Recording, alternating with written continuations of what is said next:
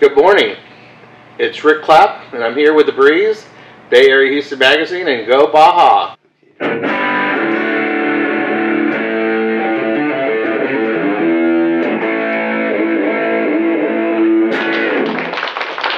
we're back here to the Bay Breeze, and we're here with our next guest, Maureen Howard. Good morning, Maureen. Good morning, Rick. No, you look delightful today. It's Valentine's, and you're nice and pink, and I see you've got our favorite holiday coming up with the Mardi Gras Yachty Gras. It's that time of the year. Well, being the director of the Yachty Gras, tell us about what's going on this year.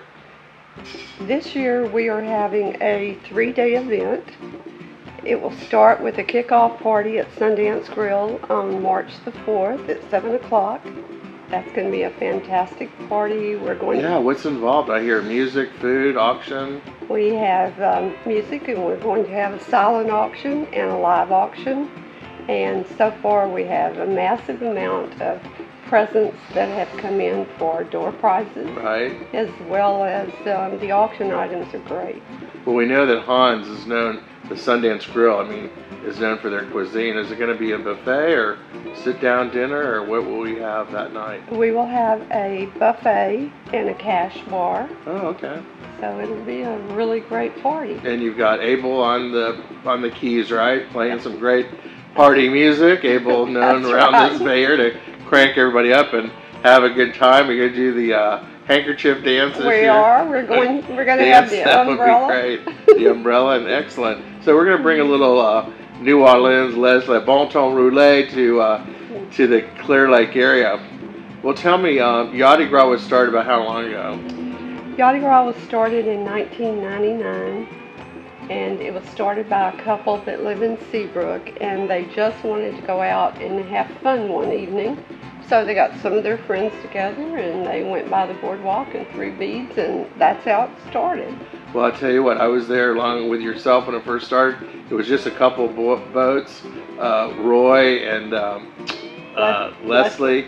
We took the boats out, had a couple whiskeys on board, and we threw the beads to the boardwalk. And ever since then, now the boardwalk is packed. When they see Yachty Gras being advertised over there at Landry's and off the Pima Bridge, they know something good's coming, because families come out.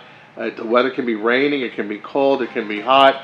You still get a massive crowd, and each year we get more and more boats in the parade. Is that correct? That's right. It's amazing that people line up at least 10 to 12 deep from one end of the boardwalk to the other to catch these beads.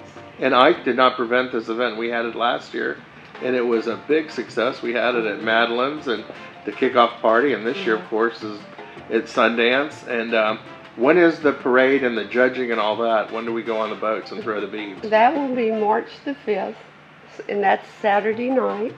And what will happen is the boats will line up right at the mouth of the Clear Lake Channel, and they will come up the channel, go past the boardwalk, loop back around, and just keep looping as long as they're in the mood to throw beads. It is a very colorful event, and how can they get in touch with you if they want to get tickets? Tickets are available. They're pretty reasonable too, aren't they? Yes, there are two ways. You can go to yachtygras.com and buy tickets online through PayPal, and they're $25 a ticket, which is quite reasonable for all the gifts we're going to be giving away. Door prizes and everything. That's right. I know everybody's looking forward to it. It's a really colorful event. It's at Sundance. Hans will put on a great show, but it all started with the mermaid, the official poster. Each year there's a mermaid. Let's see this year's mermaid, your creation. Yes, I paint these mermaids, and I came on board as the executive director in 2002, and we had a mermaid contest.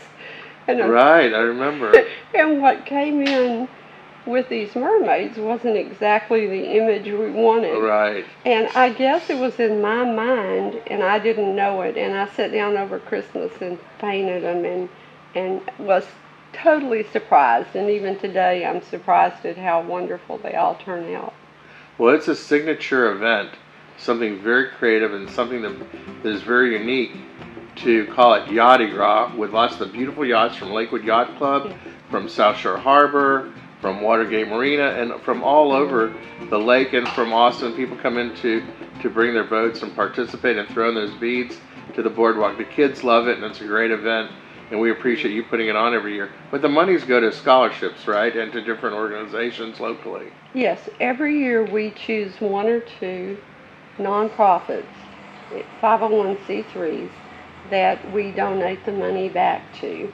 And this year we're donating the money to the Jeanette Williams Foundation for Children's Cancer Research. And the camps the kids and go their to. summer camps. And we specify that the money go to the summer camps because that way we know for every $500 we raise, it sends a child and their family to summer camps. If you want to come out and have laisse a bon temps roulé, which means have a great time in Cajun, then we are in French, parlez-vous français. Well, come to the Sundance Grill. What's the date? March the 4th. Tickets are $25. And food, drink, music, and lots of fun and revelry. And the boat parade is March the 5th. The Yachty Gras boat parade, March the 5th. Make sure you don't miss that. Starts at 7 o'clock. At 7 o'clock. Either be a yachter, boater, come get your beads, right? Yes. When you sign up, you get a bag full of beads and come out and throw them at the boardwalk and have some fun with all the kids and enjoy a great Mardi Gras, right? That's right. And let me tell you one other thing we have. We have an after parade party, and that after parade party is at Outrigger's restaurant. Oh, great. Yeah, Outrigger's overlooks the water there, the channel. It's a great viewing spot, and go and see our friends over there. And then on Sunday, the 6th, we have a wonderful award ceremony, and we give... At Outriggers as well? No, we have that back at Sundance. It's where we have the awards, and we give Best of Show and then first, second, and third in Power and Sail. So the boats get decorated up, and so you'll be given those awards the following Sunday. Right. Well, wonderful. So you've got the Sundance Grill as a kickoff. You've got the parade on the channel. Then you've got the Outriggers party afterwards, where all the boaters go and enjoy afterwards. A few of their fine beverages and enjoy some good food, but also a great band. Usually they have. And Mr. Sam Perry does a great job there. And then you've got, to wrap things up, the parade recognition and the awards, which would be back at Sundance. Bloody Marys and lots of fun and a brunch.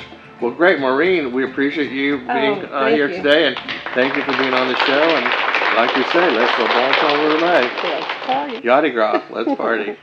Thank you. Hey Barry, Houston, it's Jennifer and Amber, your movie Maivens, and we're here today for our next movie review. I have to tell you, I got a little bit too scared to go see the right, so we ended up seeing Romeo and Juliet. The Bay Area Houston Magazine is going to have a special section called Bay Area Kids, so we thought it was a great way to transition into the new section. The movie itself was great. It was a takeoff on the classic love story Romeo and Juliet. However, it's told by garden gnomes, and the soundtrack is Elton John. We brought my 2 kids, and my 9-year-old loved it. My 3.5-year-old, they thought it was great. Yeah, we kept their attention, and it still had adult jokes where Amber and I found it interesting as well. Overall, we give it 3.5 margarita glasses.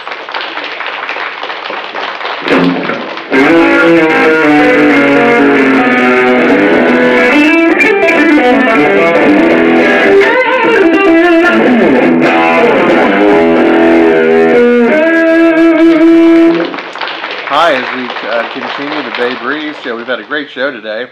Now we've got someone really unique and different and really exciting. I have my guest today, Kylie Frazier, who's creating her own jewelry. Yep. Yeah, so it's, what is it called? Island Jewels, right? Kyla's Island Jewels. So Kyla, when did you get started with this little business of yours? There's a little endeavor. Yeah, quite an endeavor, I would think. About a year ago, I started into this. I've been making things all my life, and I went in to learn how to emulate a cross that I have. It's a beautiful beaded cross, and instead of doing that, I've learned to make jewelry, and it just expanded from there. Well, this is some of the jewelry you've made, right? This cross that you're wearing. Yes. Why don't you show a little bit, turn towards the camera? There's some beautiful pieces of work. Thank you. This and is explain this is turquoise. I was inspired to do this for the rodeo. This is sterling silver and turquoise matching bracelet, earrings. I have other designs of earrings and some coral pieces that can also go with that. So. All handmade, right? Oh yes, totally, and very well made. So in your other life, you're I'm a registered nurse. Right. Been a registered nurse for about 23 years. And this seems to be your passion, right? You enjoy making the jewelry. Yes. Well, everybody knows you as a fashion hound around town. I think that's quite nice. Well, I also, along with your jewelry, I see that you've created a new niche that I know you're excited about. And tell us a little bit about that. I have. I've decided to go into a whole new line, and that is for our Poochies, our little animal furry friends. No kidding. Had match jewelry to match our dogs. Wonderful. Or you know, our companions these days are our dogs. And you know, if you have a ferret or anything else you wanted to put it on, you certainly could. I've just decided to do it with the pups. So you know, I'm going with the name Poocie Jewels.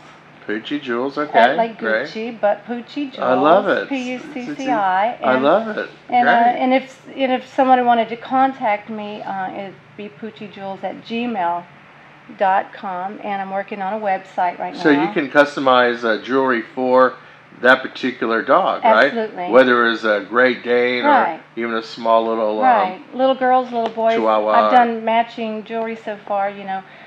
For other people right now, if they had females, I would make them masters, the dog owner, with more elaborate necklace. Right. Because that's what I'm used to making anyway. Some pretty things for the women or men, and just nice, handsome things for the men. And then a more toned down for the dogs, more simple, because it's not meant to be a collar, it's a necklace.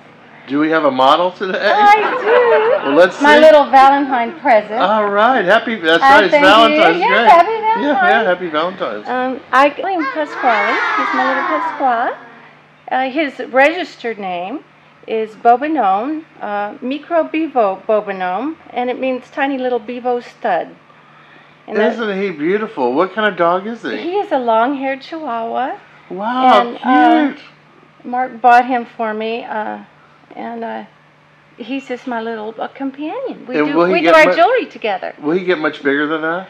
Not much, but we were at the boats yesterday and saw one that was started out this small and was just a little bit bigger. And well, I have to say, isn't he handsome? Isn't that beautiful with the jewelry? He's wearing the same similar necklace that his owner. You are, of course. Hey, that is beautiful. Yeah, I really would. I love dogs. So. Oh wow, he smells like you.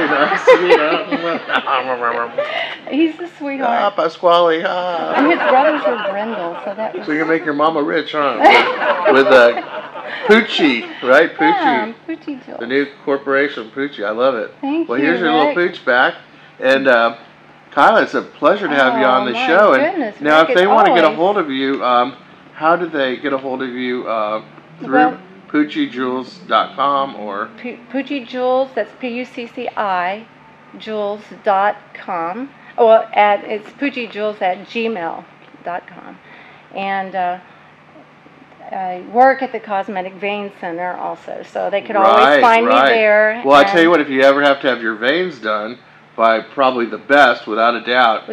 Mark Skellinger. Yeah, Dr. Mark Skellinger. Over on Bay Area Boulevard, that's Cosmetic Vein Center. Well known all over the world, really. Yes, very People come from all over. They absolutely do. Even other countries. We've even had some doctors this last year come and train with him from other countries, and as well as here in Houston. But yeah, we do varicose veins and spider veins and Botox and Juvederm and laser to the face and. So you're all part of spider veins. All part of that beauty, right? Taking care of yourself through your face, through your diet, and also like a beautiful woman like you, beautiful jewelry. Yes. And y'all need to get a little dog like this. So. Kyla, we appreciate you coming on the show today, Thank you so and much. we'll do more as you get. Your jewelry, you have a whole line, right? I have an idea. Not just for rodeo and turquoise. You've got some other things. Oh no, absolutely. I have beautiful pearls. I have a set that's just with Swarovski crystals and green pearls, and So you've got something probably even to put together for Mardi Gras. Absolutely. With you and your dog, right? Wouldn't absolutely. that be nice? I'm going to be a sponsor to Mardi Gras. Yes, yeah, I'll be donating something for their silent auction. Yeah. Well, again, thanks for coming. We appreciate you taking the time to be here. Appreciate it. And happy Valentine's. Okay, happy Valentine's to you too.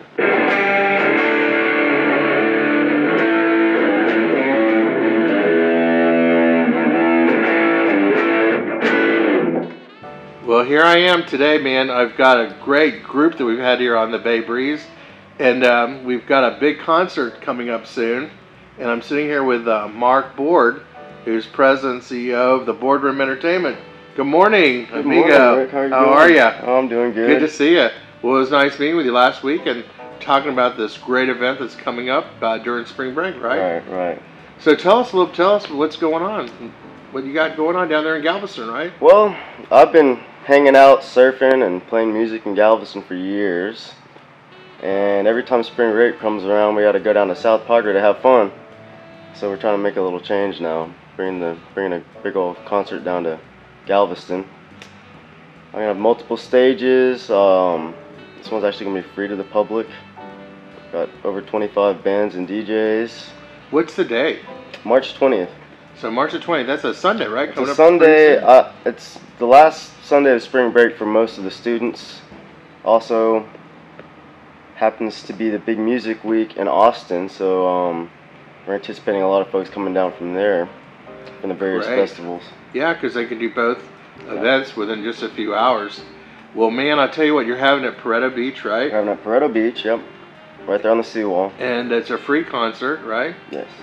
And I know that Brandon and Alboto works with us. He'll be participating, but you've got, what, I think 15 or 20 other bands? Oh, yeah, we've got a bunch of really great local support and regional touring bands. Really excited about the headliners. And so you guys can check out thebroom.com. We'll have that listed pretty soon. Who are some of the headliners you just mentioned? Check thebroom.com. Okay, to be announced, right? Exactly. Yeah, well, I know you got some other good bands that'll be playing throughout to support the headliners. We'll have all the bands from the B Room out there. And you guys are going to have food, right? You got vendors. Vendors. Selling different merchandise. Absolutely. And you're gonna make it a full day of a real festival. Right there on Pareto Beach. And like you said, spring break is about being on the sand. Exactly. Not in some concert hall somewhere. Getting some of that sun and getting some of that breeze, right? Well, who else? Let's see. You've got that is participating, at Pareto Beach, and you've got how many stages? As of right now, we have 3 stages. We're working with Riptide Surf Bar, which is on the seawall, and some various other production companies to provide us with staging. Yeah, who are some of the other people that are helping you out on this? We're working with Dennis Lane Promotions and Punk Star. And really, this has just been a really big community effort. I've had a lot of demand from bands and fans wanting to do a festival that it's more works for them, rather than being at the will of some people that aren't really, looking out for their interests. So we're going to have different types of music, like your band too, Shark Attack, right? That's your band. You're well known here, played at Scout Bar in Houston and around the state.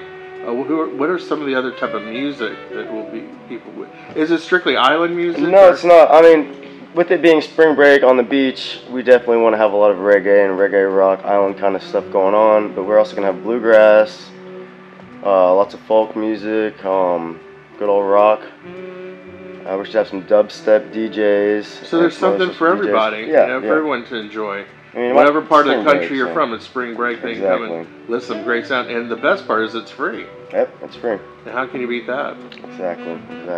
But do you understand your group? I heard through the grapevine today, they said, let's make a cause and let's do something good. I know you're always trying to find a way to make the planet a better place. And your group, your age group, is really active in doing that. And I understand that bring a can of food or bring some item that can better the hunger and help the community. So if you're coming to the concert, and the date is?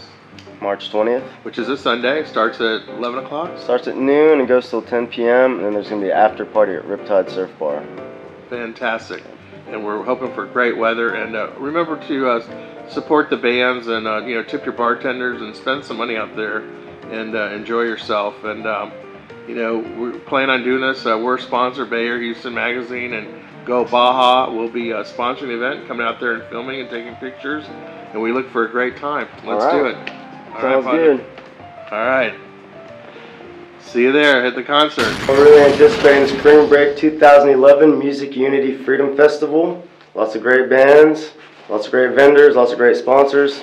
March 20th at Pareto Beach. Be there.